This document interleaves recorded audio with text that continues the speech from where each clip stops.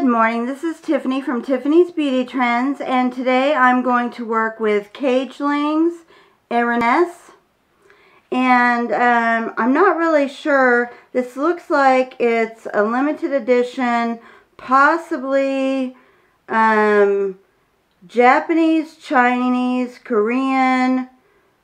I'm not sure. It doesn't say on here, but the back is where all the writing is. So I'm not sure. It comes in a beautiful case with a little ribbon to lift it up, and these are the colors you'll be seeing. Okay, so I am going to start with Nightingale. They're all bird names, of course. And since I have a hooded eye, which if you need a better explanation, look at one of Angela Bright's videos. She has one she just didn't, or maybe did a year or two ago, I'm not sure. But it's on the basics of a hooded eye. That means you have very little space from here to your crease. And a lot of space up here. So what you do instead to start out your eye is you go underneath the brow bone to start your eye. And right now I'm a beginner, so I have not perfected this by any means. All I know is I made a wide swath across my eyelid that I did not mean to make. It's supposed to be more like a normal line that you'd see. But I'm going to copy it nevertheless because I did it so far down and across. I mean, it's just unreal. Okay, the next color I'm going to bring in will be Spoonbill. That looks like a good color. And I'm going to grab a little brush here. And this is a clay kind of color. And I haven't tapped off. There's not a lot that taps off when you do that. So that's a good thing. And this has decent coverage. So right now I'm just trying to go just slightly below the brown that I started. And complement that. But when you tap, there's hardly anything there. So that's a beautiful thing.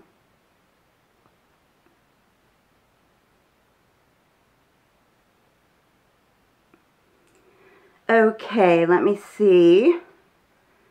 Got to get a little bit here and a little bit more back there. Sorry these take me so long. I am really, into this. This is something I love, but unfortunately, it's something I still struggle with, which is getting things right the first time.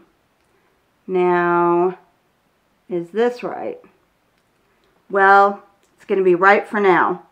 Okay, the next color that I want to bring in is Lynette, and I've never heard of a bird called Lynette.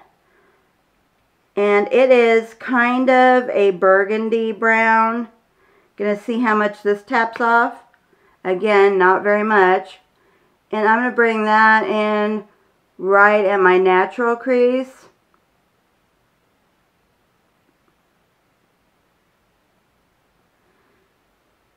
And that looks good. Okay, let's see how we do on this side.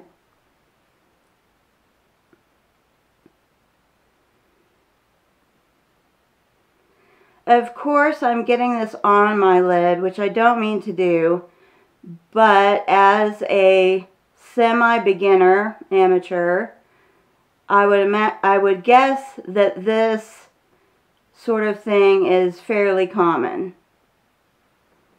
Okay, what I did just notice is I have the dreaded inner corner going on this side right here, and I'll just do this side so they both look the same.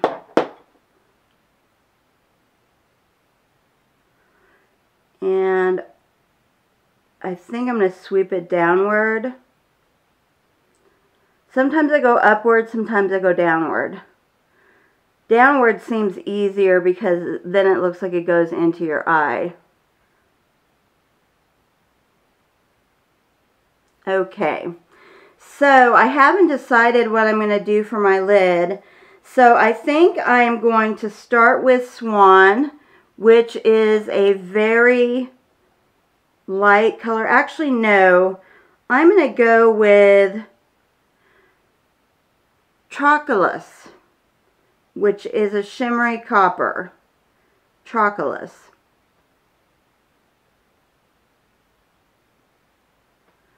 Oh dear. I think off this brush, I definitely had fallout. Okay, let's go ahead and do the other eye.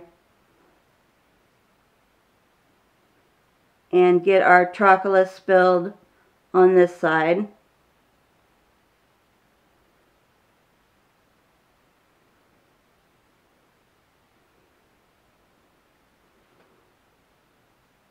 Okay, and I'm going to try just using a brush, but it may take more than that.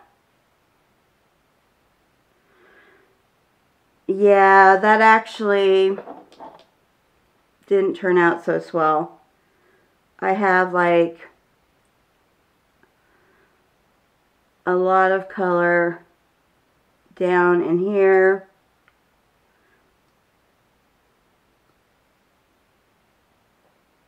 And here. So what I'll do is I will go across that way so I can get underneath my eyes and I can drag upward, which you know is one of my favorite things to do, is to have a nice upward turn. Might have went in a little too far on this side. Yeah, unfortunately I think I did. So let me see here. I'm just going to put a little bit there. Okay. A little bit in here.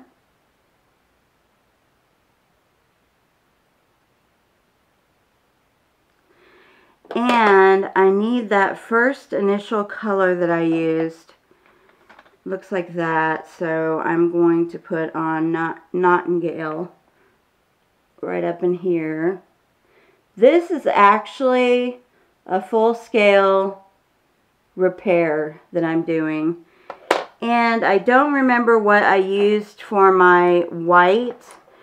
I used, boy, I am just all over with brushes and no idea which one I need to use. Okay, this white goes right here. I don't know if you even noticed there was a white up there. Okay, so my problem is my waterline right now. It is coated. Oh my gosh, I picked a chemical side.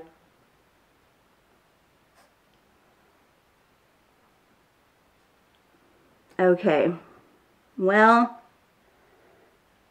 it's pretty much on both sides, so I hope that doesn't harm my eye at all because I have very sensitive eyes.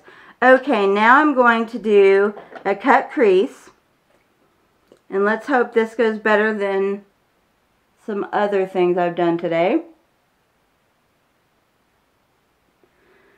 And I am going to extend it upward and over. So from the middle and over.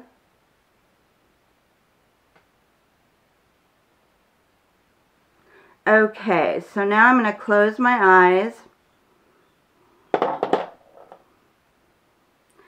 And then I'm going to take a tiny brush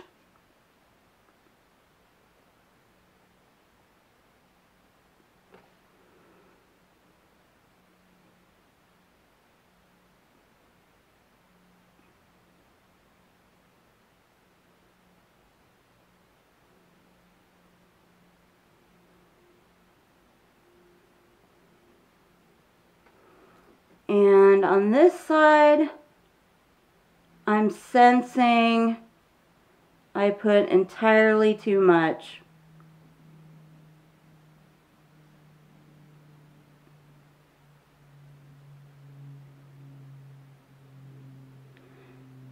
So what I'm going to do is bring this up a lot. And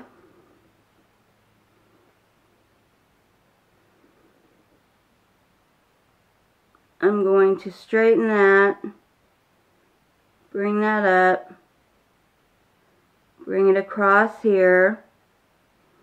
Now I don't know, I've never seen anybody do anything quite like I'm doing, but I need to increase the height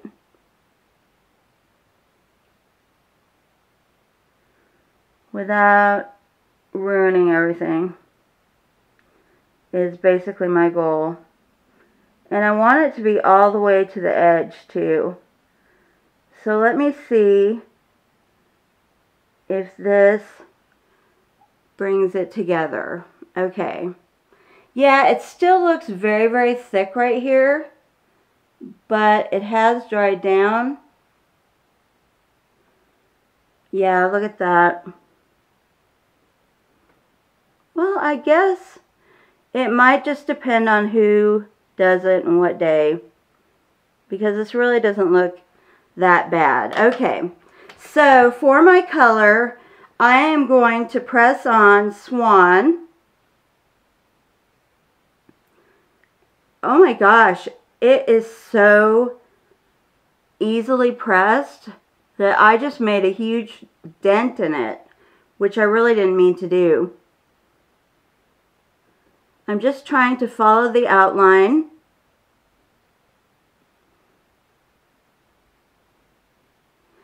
And then go to this finger.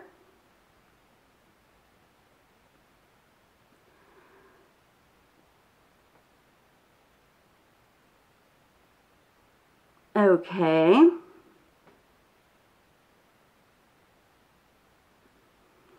And get it all the way from top to bottom, all the way to the edge. And I'm really liking this. Okay.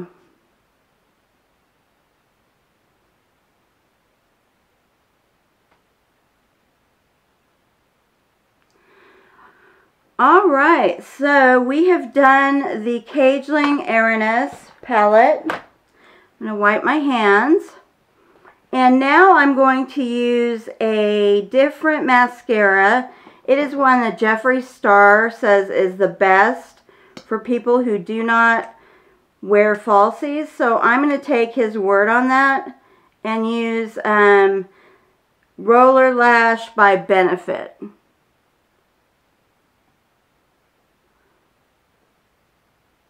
Of course, he knows how to masterfully apply it, so that may be one of the factors, but I'm still going to give it a go as if I know what I'm doing, and so everything is going to go as planned, right? Okay, that looks pretty good on that side. Okay, let's get the other side done.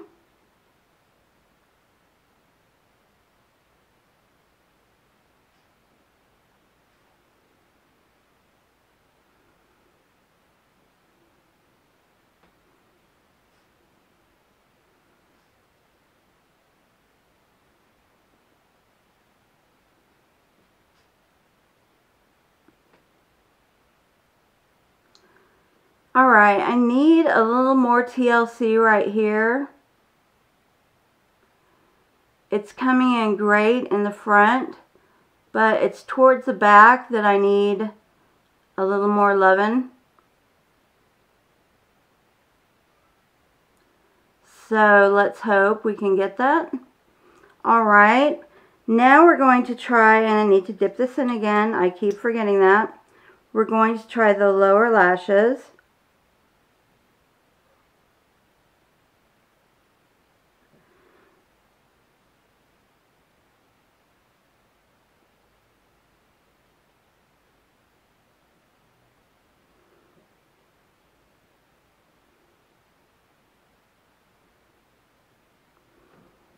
Okay, that looks pretty good. I'm almost afraid to say it. And let's go for this side.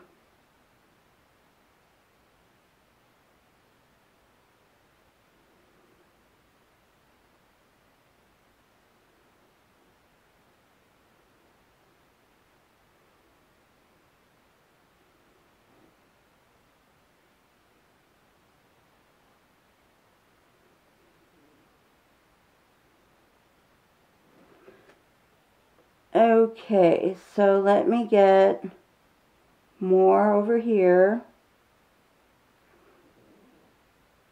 more in the middle, and hopefully more on the edge. Okay, I think I need to do one more hit.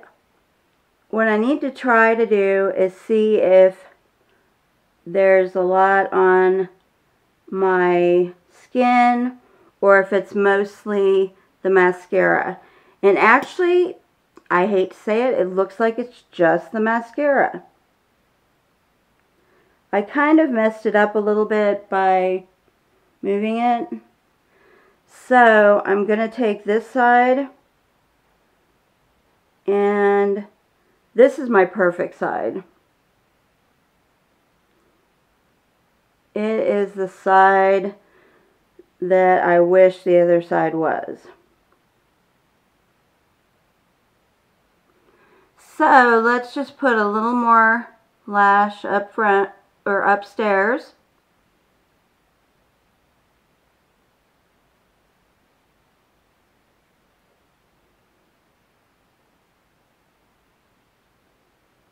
And go to the other side, which is Dreamy.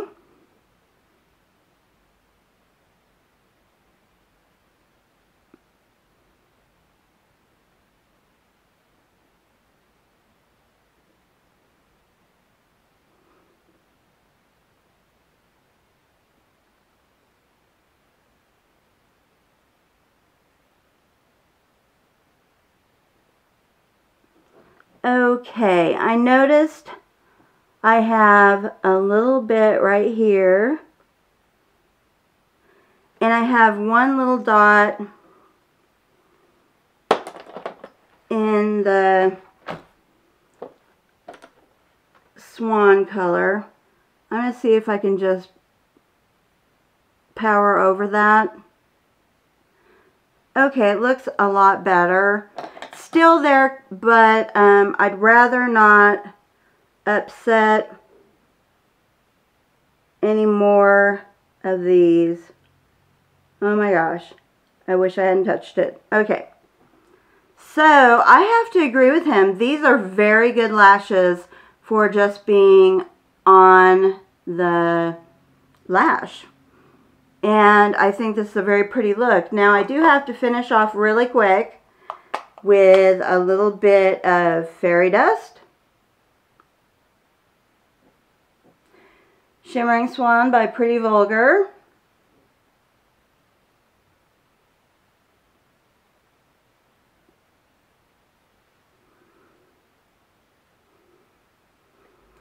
Okay. Down the nose to the nose tip. There, and at the bottom of my chin. Okay, what I would like to do is find a really nice gold to line the, let's see here, maybe I can make this do it, to line right here, a really nice